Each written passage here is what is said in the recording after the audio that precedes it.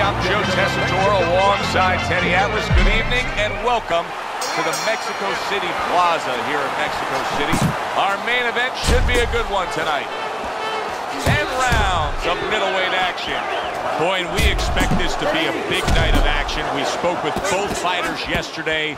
Fireworks anticipated here tonight. Let's see. During your training career, is this the type of matchup that you liked when you had a power puncher facing another power puncher? No, I hated it. I never wanted to fight a big banger. I wanted to be the only guy in that ring that brought that to the party. Good 1-2 by Silk.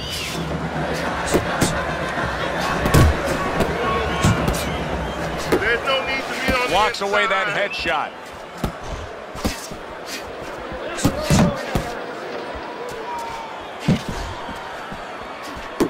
Harris is doing well here with that two-punch combination. Nice strike after catching one by Silk.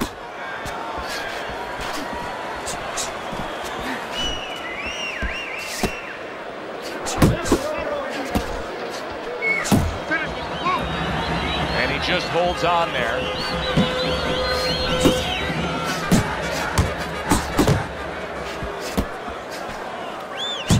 Nice one. Return the sender with the left hand. What a great job. He gave one right back in return. Nice work by Silk. Harris is stunned by a big shot. Teddy, I think he's going to go down. I think he's going to go down after getting tagged right there. He doesn't know where to go. I mean, he's like a guy that's caught in a hailstorm. He's trying to get to the other side of the street, but he just doesn't know where it is now. Just 10 seconds to go in this round.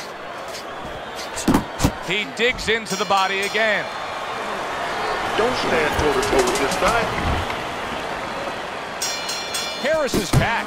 Look at him here in the start of this round. Remember, he got tagged hard in that last round. Well, that's the reward you get when you have a good camp and you get yourself in top shape. Blocks that belt line well. He gets hit, but he gives it right back.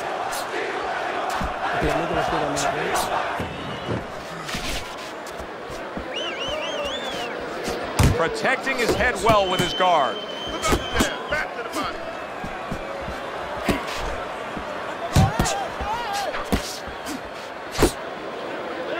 Not able to land the headshot.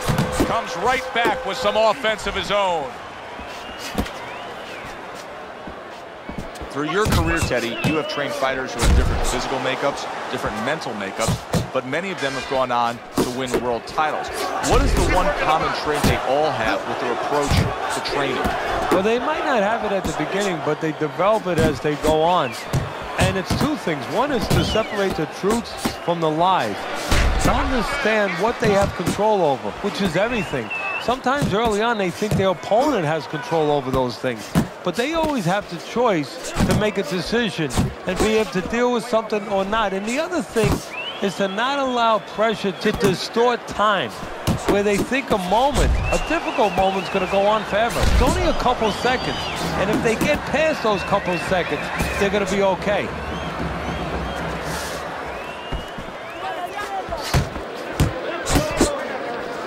Harris is missing the mark by a mile. That just was nowhere to be found.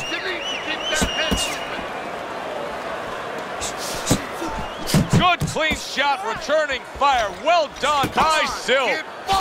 Really good work right there, landing the two punches in sequence by Silk.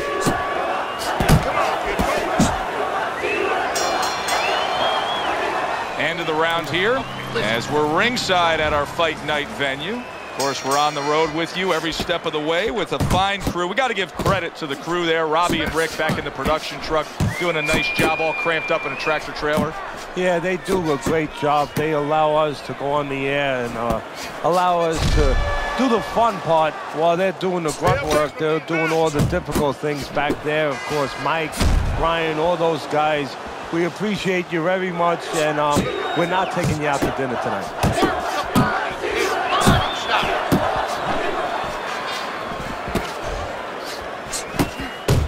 Able to cover up that gut. Silk's in a good rhythm defensively here. Teddy, what is that, a credit to his ability to anticipate? You know, also it's the teaching. Let's give the trainers credit. Of course, let's give his background of the amateurs credit, but he learned how to get away from punches. This is technique that was taught to him. 90 seconds to go here in this round. Silk's putting his punches together now. That's a nice combination. Takes a step back, then the counter punch by Silk. Very similar to what you see Floyd Mayweather do. You know, make a miss, pull that shoulder back, and then come right back with the counter. A little give and take, and here comes the left hand. Jab, right hand. That worked out really well, throwing off the right hand after getting tagged like that. Took a shot, now he gives a left. Harris's fatigue is starting to play a major factor in this fight now. He is having trouble landing any of these punches. Yeah, and it's not because his opponent all of a sudden is a great defensive whiz. You know, he's not Claude Rains. He didn't all of a sudden become the invisible man. It's just that he's not landing because he's thrown him from too far away, as you said, very tired. 10 seconds to go in this round.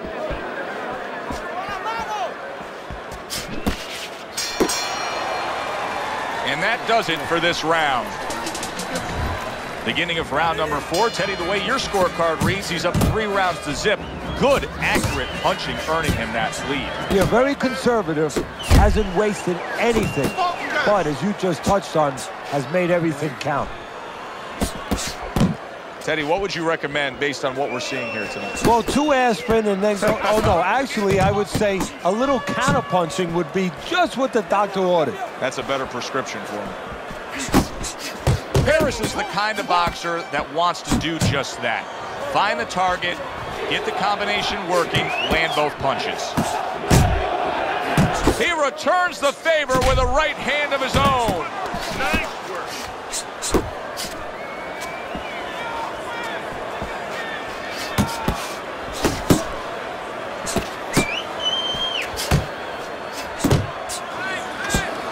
Get your hands up. 90 seconds to go in round number 4. Back to the body, back to the body.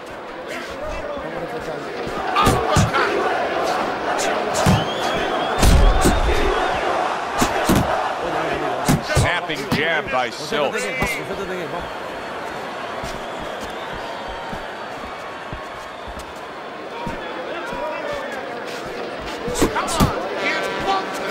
Comes right back with a shot of his own.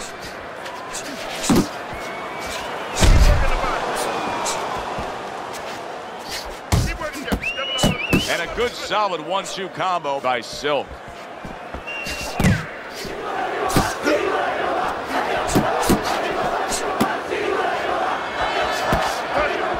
You got this one.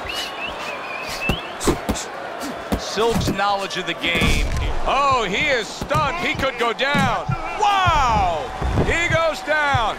Oh, he may be close here. Can he survive the round? 2. End of the round there, a round in which we did see the knockdown. And Teddy, when a fighter comes back to the corner, having just been floored, typically how are they acting? What are you seeing on them? Just imagine you just walked into a room and somebody hit you from behind. You dropped. You're afraid to go in that room again. So put a light on in that room and explain to him why he got dropped. He will not be afraid to go back in that room.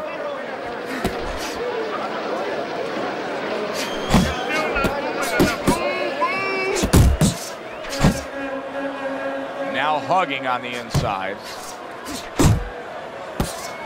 He took a shot, but he came back with a right hand of his own. You see, he sits and waits and then strikes with that counter punch by Silk. Silk's basically doing exactly what we've always seen out of him, and that's after he's been knocked down and affected in this fight. Yeah, you know, there comes a time you have to make adjustments. That time has come for him. Harris is proving to be elusive. Teddy, we know what the problem is. He's getting hit by left hands. Offer up the solution. Well, Joe, there's 3 lines of defense. Either you're blocking punches, you're moving your head, or you're using his leg. The problem, he's not using any of those.